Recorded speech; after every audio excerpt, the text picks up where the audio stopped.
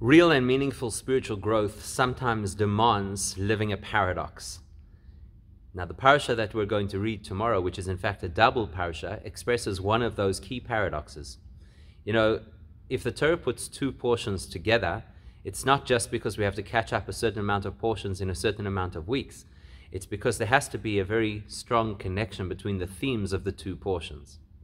So tomorrow we read the portion called Nitzavim and the portion called Vayelech, two very short portions.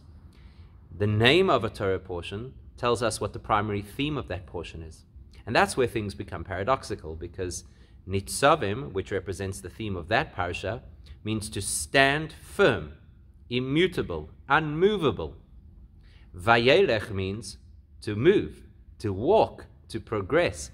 So how do you put the two of them together? You know, you have to choose a position. Is your position solid, or is your position flexible? Are you the kind of person who stands your ground, or are you the person who's willing to progress and to shift and to accept change? One of the great challenges that we've had over this past year is that many of the things that we've believed we should stand strong on, we actually have to move on. We have to be flexible because circumstances have changed so radically. So from a spiritual perspective, which position should we take? The position of I stand firm, or the position that says I'm open to move? So the parasha tells us you put both of them together, which means that the paradox of spiritual growth and development is that there has to be one part of us that never shifts and another part of us that is constantly open to movement. Or to put it into different words, there needs to be a bedrock on which we can build a flexible system. If you don't have a set of parameters, if you don't have a structure, and you're open and flexible, you could land up being all over the place. And if you're completely stuck in a particular structure and you're closed to any kind of growth and development, then you're stuck. So the balance of spiritual growth is to have both. At our core, there are values that we need to have that are absolutely non-negotiable values.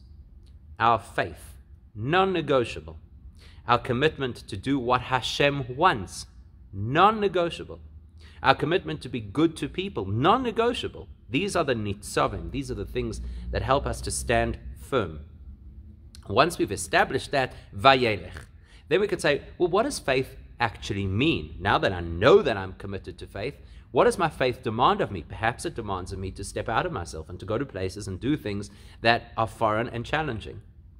What does it mean I'm absolutely committed to God? I'm 100% committed to God. But that means I have to be flexible enough to accept that sometimes God wants things of me that test me and push me to the brink. I have to absolutely be good to the next person. Well, what does that mean? Sometimes I have to be good not on my terms, but on their terms. It's an interesting thing. People often find it strange that religious Jews seem to have an easier time speaking to faith leaders of other faiths. Whereas people who are not so committed in their Judaism often just put up a wall and say, we don't discuss those things.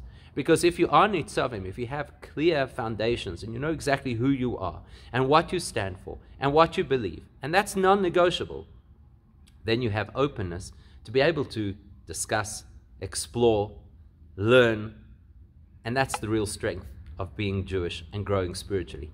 Nitzavim first.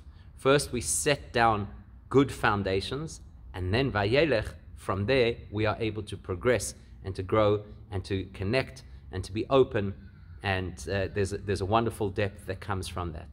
Have a wonderful Shabbos.